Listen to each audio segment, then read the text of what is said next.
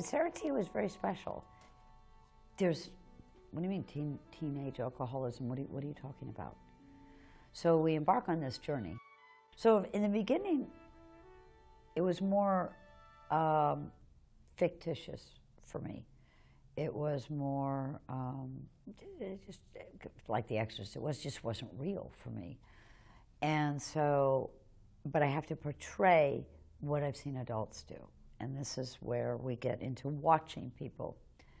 So you can look at, there were not probably many movies that I would have seen as a young person to have seen a adult be drunk. I only know drunk from kind of watching people be like that.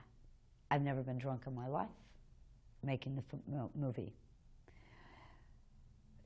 I could only go off of what I had seen. At 16, I was only able to mimic, and that's what actors do. We mimic other people. So I was just mimicking.